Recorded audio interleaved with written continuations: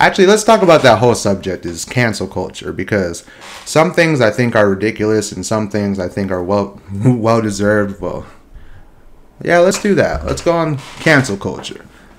I think we should let's just go on who different cases of that, cuz we'll do that. So, let's start with R. Kelly. No exceptions, nothing like as far as canceling goes, there's nothing you can say. He did so many bad things. It was just, you couldn't have, there's no way. And if you do still support him, because I remember when that happened, when that documentary came out, his music spiked for some reason. And it was weird.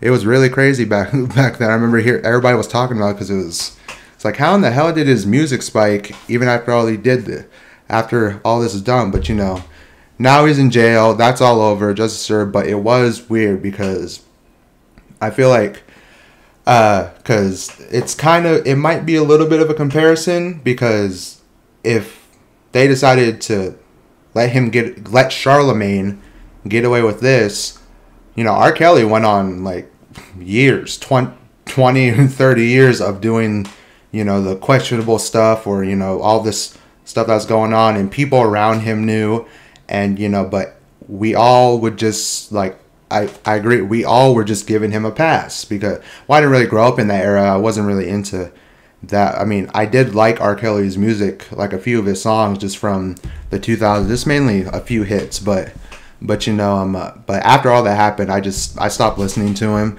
But still, I feel like there were so many things that happened recently also, that I feel like I was listening to his music and I was enjoying it, and every time something would come up, I'd ignore it like everybody else, because I was just listening to music, and I was just like, maybe I should have stopped a while back. I think a lot of people should have stopped listening to him a while back, because it was great, because he was recruiting new chicks at his trials, which is crazy as hell.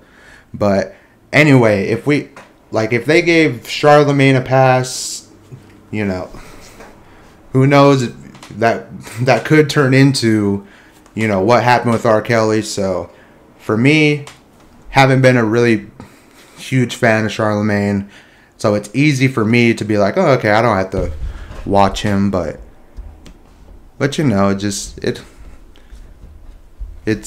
be a lot. I feel like, should he be on the show? I don't know. I feel like maybe he shouldn't, just because of all this, but I hope this doesn't further or anything. I hope he learned his lesson, because we're about to watch the apology in a little bit, but let's go back on cancel culture. What's another one? Who is... Oh, Kanye. I don't feel like I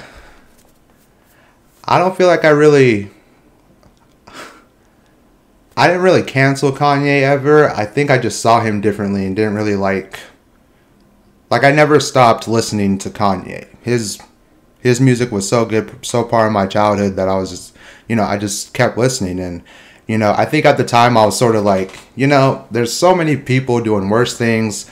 Kanye's just talking mess. And for a while, I think I was off. I was, for a couple months or so, I was just nah, I ain't gonna listen to him, because what he said, remember the slavery thing? That when he was saying slavery was a choice, I was just like, what the fuck are you talking about? I think I went a month or a few months without listening, but then I just randomly started. I didn't even think about that. I feel like sometimes their music and their art or whatever it is, to some people, that just goes over anything they say. What I mean by that is, his music was so good that when I think of Kanye, I don't think of that moment anymore. I see him differently, but I don't think of that moment anymore. And that doesn't exactly give him a pass. It doesn't give him a pass to, talk that way and do all that. It's just, I feel like when you think of Kanye, you think of his music first, rather than that one moment of him just talking mess or whatever. But what's another one? because, you know, I do, as someone who creates and my art and everything, there is some stuff like, let's say like YouTube.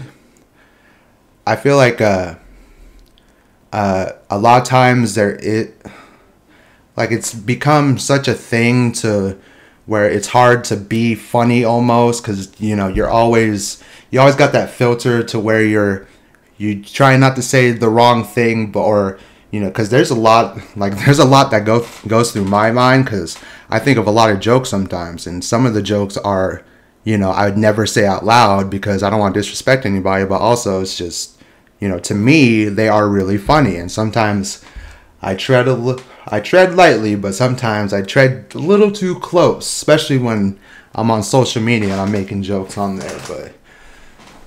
But you know, there's some stuff like I feel like YouTube censors a lot of stuff, but also I just certain topics have become so. There's certain topics you can't joke about anymore that I feel like, you know, it's not that big a deal to joke about, even though I'm trying to think of some of those topics. But anyway, it just seems like you gotta filter everything you say, especially when you're going on YouTube and everything. But, you know, there's a lot of funny content that may sound a little whoa, but, you know, people feel like they can't laugh at it, but then again, I feel like sometimes as a creator, we don't know where other people are coming from, like how it would affect them joking about that. But there'd be some stuff that's just ridiculous, like just sounds ridiculous, and you know, it's tough to create when there's always that consistent filter. That's why I think this announcement, I've been thinking about this. I never said I was going to do it, but I think I am going to do it. I'm going to create, there's this app called Storyfire where, you know, you can, it's sort of like YouTube. You could upload on there, but a few of my favorite YouTubers use it, but you could pretty much do uncensored stuff, because some stuff would be taken down. Some stuff you just can't joke around in front of everybody. But if you go, it's called Storyfire. I think they tried, like, they're still like sort of growing. I don't know if it's even still a thing anymore, but I think I'm gonna do that, because, you know, just sometimes you just can't show everything on here. But also, like I feel like sometimes the audiences can get a little drastic, here's a case. Me. Let's do me as a case for cancel code. I feel like I almost got canceled before I even got barely any subscribers when I did that elote is trash post. I did a post first and then I did the video. Man, there are people calling me racist. See, that's why the audience, they be kind of, you know, just, they be on me sometimes. It's like, you know, these are sort of my opinions. Like, I feel like some of the stuff you guys accuse me of, it don't make sense. Especially the people that know me in real life, it's like, damn, like, you know, I'm not that way. You know, I love all people, but like that was funny. If that's what got me canceled before I even started, was, you know, me saying elote is trash, because everybody was hot. They were hot about that. They couldn't stand, like, because some people never heard it. But the fact that people were accusing me of being a certain type of way, especially the people that know me, like, there was a few people who were the most positive people I've ever known in my life, but they came at your boy. They were like, damn, that's not funny anymore. Who you think you are? But, you know, but then I respond the right way, say, hey, you don't understand, man. Like, it's just my opinion. It's just my opinion. There's maybe we should move this. Here, there we go. That's an empty can, by the way. I got done drinking it, but I still wanted an ad. That was, wow, that's embarrassing. Like, the first time, all of you probably thought that. So when I dropped it the first time, like, this boy got an empty can. But this has some stuff in it, but it's not on a coaster. But anyway, you know, it's just different. And like Kevin Hart, like, see, the thing about Kevin Hart is, first of all, I didn't cancel Kevin Hart ever. only because, his specials, I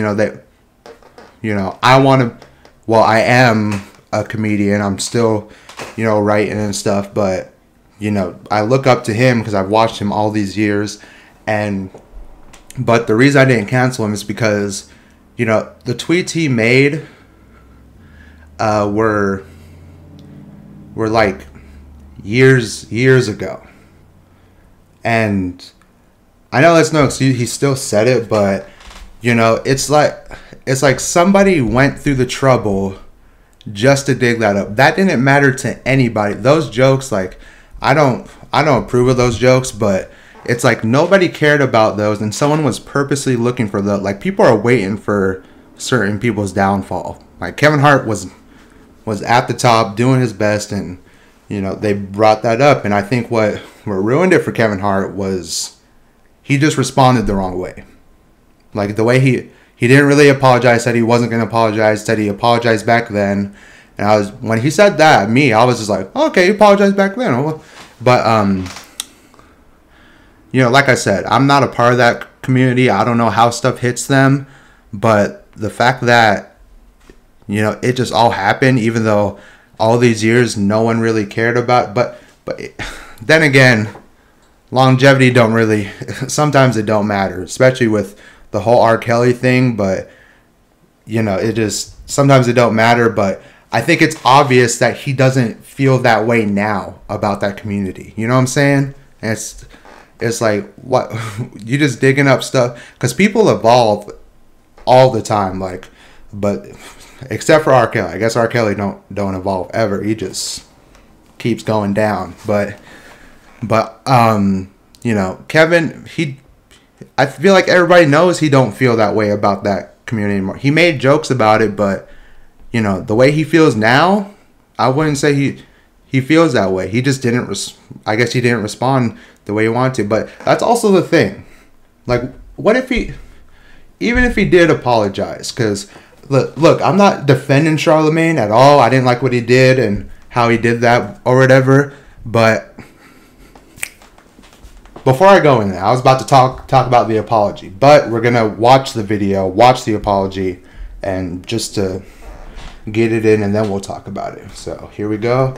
This was Charlemagne's apology to Kwame Brown. He made himself Donkey of the Day. I don't know what that means, but apparently it's this bit off of The Breakfast Club. But he gave himself Donkey of the Day, and he explains why and apologizes. So let's get into this.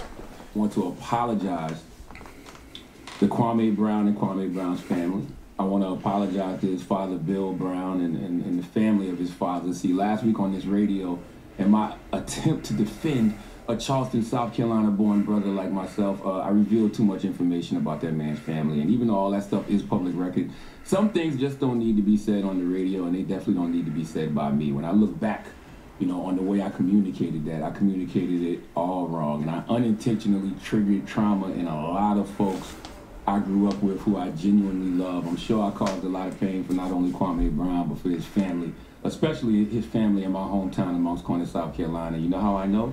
Because I spoke to a few of them. I've been on the phone this weekend with mothers of children and their children. Salute to Shaliba and her daughter, Brianda. I was on the phone with sisters like Wylette, salute to Wylette. Okay, we're good on that. So what I want to say about that is, people say the response of Kevin Hart, that was the only issue. But even if he did apologize, like, because, I didn't, never mind. But anyway, Kwame responded to this and, just pretty much said Charlemagne's full of shit. He don't mean any of it. He only said that because, I responded and it got viral or whatever. But and a lot of people agreed with Kwame. I agreed with Kwame, but it's sort of like, even if Kevin Hart did apologize, you think that same thing wouldn't have happened to Kevin Hart? Like this, he wouldn't get the same thing. Like, oh, Kevin Hart don't even mean it, because people will be mad about. I learned this a long time ago. People will be mad about no matter what you do. That's why I always choose to do right. Like, because believe it or not, there's people who don't like me right now. I don't know why. Maybe it's because I keep saying elote is trash, but people don't like me right now. They just, and sometimes it's the success. Like this has been a long time coming, and I'm just happy. I'm in a happy spot right now. And sometimes people try to tear me down. I don't respond. Don't need none of that in my life. Just trying to, stay positive. But like I said, even if Kevin Hart did apologize the right way, I feel like he would have still got the same backlash as Charlemagne, and even if he was genuine or not. You know what I'm saying?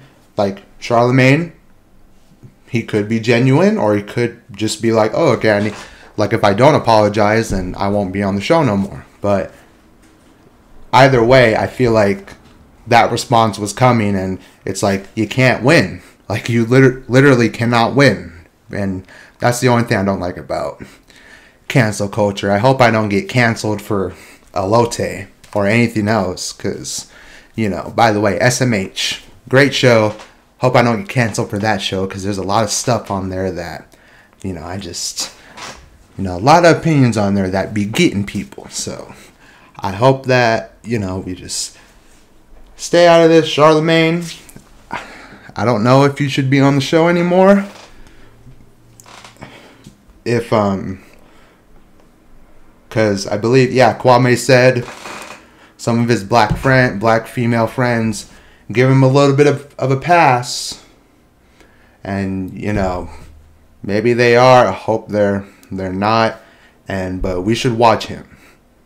Check his behavior. And if it happens again, we should really, hey, can't have this guy on the show no more.